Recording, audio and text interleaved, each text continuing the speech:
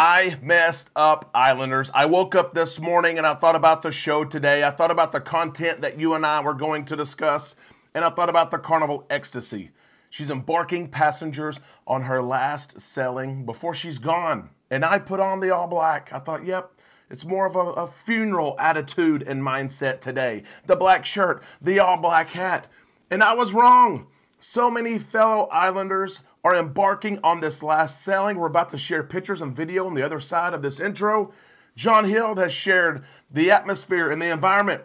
And it's not a funeral setting, it's a celebration. People are having fun. We're going to talk about the Carnival Ecstasy today, and that is out with the old, the in with the new. The Norwegian Prima completes her first sailing from the United States, from New York. We've got that for you as well. Let's talk about cruising and cruise news right now on Island Time.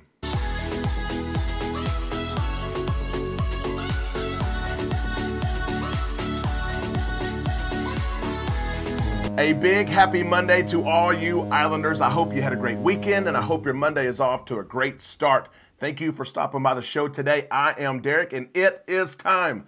Let's drop those anchors right now. Let's take some time and relax in the islands together. I told you I dressed wrong for the occasion. I told you we have pictures and video. Look at this, the Carnival Ecstasy. The big news in the cruise industry today is that she is sailing on her last sailing with paying passengers. Look at these pictures here. Mr. Mike Piper, fellow Islander who we've known for over a year now. Jody Perdue, John Orris, they were cruising last week. I think they are this week as well. Shirley Squires. Brian Skinner took this awesome shot last week. That actually is our thumbnail for the video today.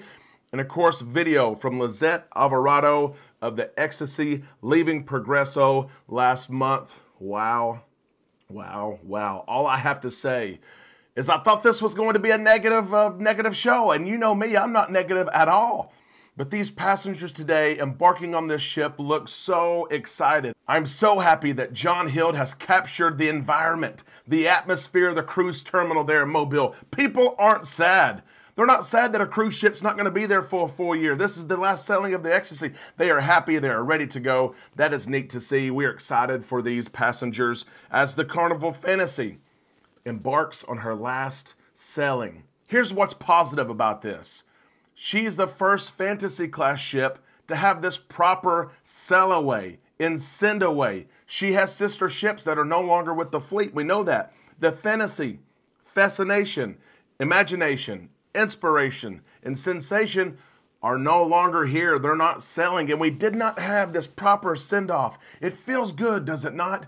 It feels good to have this proper send-off, this last cruise where we can celebrate 5,500,000, 30 years worth of memories, vacations, happy moments, proposals, weddings, making peace. It's great. Have you sailed a fantasy class ship in particular? Have you sailed on the Ecstasy? Let us know in the comment section below. And is it not great to see this celebration take place? Let us know your thoughts on that as well. I have to mention this, the small ships for Carnival.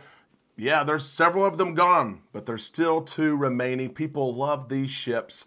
Of course, we've got the Paradise and the Elation. They're still here. And there's no plans right now. There's no plans to scrap these ships as well. I've been asked many times over the last several weeks, what is the plan with the Carnival Ecstasy? And the truth is we don't know. It is very likely that she will be scrapped just as her sisters were scrapped. But there is a slim chance, a possibility. There were talks of this several months ago that maybe another cruise line would purchase this ship. They would retrofit her, redesign her, rebrand her for another cruise line.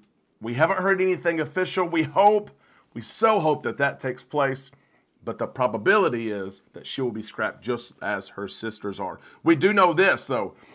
She's ready to sail, and there are 2,251 confirmed guests, both new passengers and old passengers. I think over 100 diamond passengers who probably sailed this ship many, many times and seen her change so much over the years. She is there. John Hill, of course, is on her as well. John shared this about some special moments on the ship and what's to lie ahead. I have some special events lined up, including a charity auction of some of the ship's memorabilia, a question and answer session with the captain and senior officers, and other fun events, all mixed together with the usual shows and activities the ship's crew have in store. He shared that on October the 6th. It's going to be a great cruise. So many have asked questions about what's going to happen on board the ship. We're going to share some of that. Of course, there's going to be special events. Maybe they bring back some retro things that they no longer do on Carnival Cruise Line. We do know the ship has a couple of sea days. She's also going to Cozumel, Mexico, and Progreso. Those are her last 2 stops with paying passengers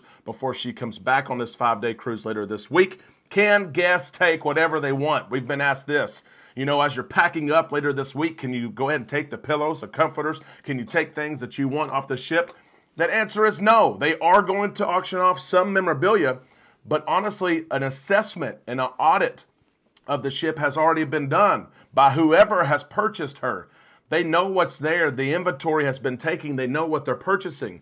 And these items belong to whoever's about to own the Carnival Ecstasy. So you can't just go around and take all this stuff that you'd love to take. You can't grab that chair and take it off board when you get back. Those things belong to whoever the new owner is. It's great to see this celebration take place, and our Islanders who are on board will update us all week. If you're not on our Facebook page yet, go ahead, hop over there. The link is in the description of this video. Go ahead and be added to our Facebook group. We're at over 3,000 members. These Islanders will provide us updates and pictures all week long. And while we're talking about community, make sure you are an official Islander. You've subscribed below. Click that subscribe button. Turn that notification bell on to receive updates and notifications when we upload content. The Carnival Ecstasy, out with the old, in with the new. It's an interesting show as one ship is embarking on her last sailing. Another one, Norwegian Prima. She completes her first sailing from the United States. It was from New York City, and it was a trip, a 4-day trip to Canada and back. Norwegian is excited about the cruise that just took place. They're excited about the Prima. They're doing an awesome job marketing the Prima. And President and CEO of Norwegian, Harry Sommer, said this: as a native New Yorker, this city is dear to me as well to our company, where NCL has been sailing from the Big Apple since 1991. So we are thrilled that our newest ship, the Norwegian Prima, completed her first sailing voyage from the United States in New York City. It's a great achievement of this ship that it's interesting. Some people have been on her already. A lot of it is bloggers and media and travel agents, things like that. Some absolutely love her, think that she is a game changer, and some thinks maybe that she's so different that there's bad reviews. Very, very soon, matter of fact, later this month, Amanda and I will have our own review of the Norwegian Prima as we sell her at the end of October. Make sure, again, you're subscribed, you've ring that bell to receive content. We're going to go live on her as much as we can. What are the things you want to see as we start making that list, pre-cruise list of things that we need to capture? Let us know what you'd like to see. We will do our best to do that for you. It's interesting, though, to see how Norwegian has marketed this ship. She's in New York City for the rest of this month. She goes to Galveston. We're on that sailing at the end of October. Then she has one additional sailing with paying passengers. I think it's an 11-day trip before she heads to Florida. She's going to be in Florida for a while. Then she goes back to New York City in March of 23 through May of 2023. Then she goes to Europe. They're really giving this ship a tour. They're giving every region of the country a taste of what this Prima class ship is like, because the Viva is coming out very soon, and there's 4 other ships in this class. There's going to be a lot of them. You're going to see them everywhere in just a few years. We're excited about that, and we can't wait to share experience with you. Islanders, out with the old, in with the new. Let me ask you this question. Do you like those older ships? Do you like the ships that have been around a long time? Maybe you've sailed on them several times. You know what to expect. You know exactly where to book your cabin at. You know what's on there. You know the type of people and the crowds that are on there. Or do you like these new style ships? Do you like the newer, the flashy, the big, the bright ships that are coming along? Let us know in the comment section below. And what is one cruise ship that you have not been on yet that you are dying to get on? You are hoping, you're looking at itineraries, the price is maybe a little bit too high right now, you're looking at your time off, but what is one cruise ship that you haven't been on from any cruise line that is on your bucket list? You want to sail on that ship? Let us know in the comment section below. It's going to be interesting to see if we see the same 3, 4, or 5 cruise ships on this list. Be sure to list yours right below. We hope you have a great Monday. We can't wait to see your comments below. We're going to respond to your comments throughout the day, and we will see you tomorrow right here on Island Time.